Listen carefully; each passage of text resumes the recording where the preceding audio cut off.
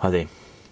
Today I'm going to show you a simple maths trick that'll help you when you're multiplying by 5, and this is something that you should be able to do in your head, and you won't need a calculator to do it. So I'll just show you the basic principle, and the first multiplication we're going to do is 12 times 5, and the basic principle is to take the initial number and halve it, which is the same as dividing by 2, and then multiplying by 10.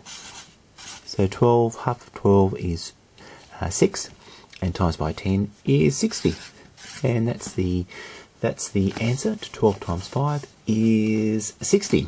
That's a fairly simple example, so you can see what's happening in this for this calculation. But in all this is things that you should be able to do in your head, or you could be able to do in your head, because it's a fairly simple calculation. It's multiplying by 5 is the same as halving it and multiplying by 10. So one that's a little bit more difficult, 36 times 5, so half of 36 is 18, and we multiply that by 10, which is just a matter of taking the 18 and putting a 0 on the end. So the answer to 36 times 5 is 180.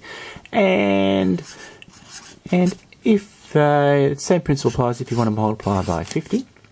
22 times 50 in this example, so we'll find half of 22, which is 11, and 11 times 10 is 110, but because we're multiplying by 50 rather than 5, then we've got an extra 0 there, so we put an extra 0 on the end of our answer, and our answer actually becomes 1100.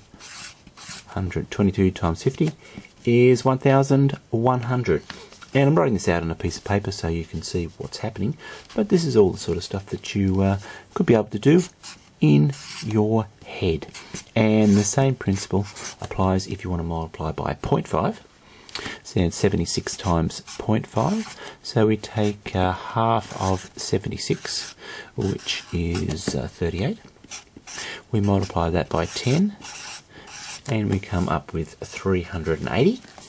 And because it's 0.5, the decimal point is in one space from the right. Then we'll put a decimal point in one space on the right, so 380 becomes 38.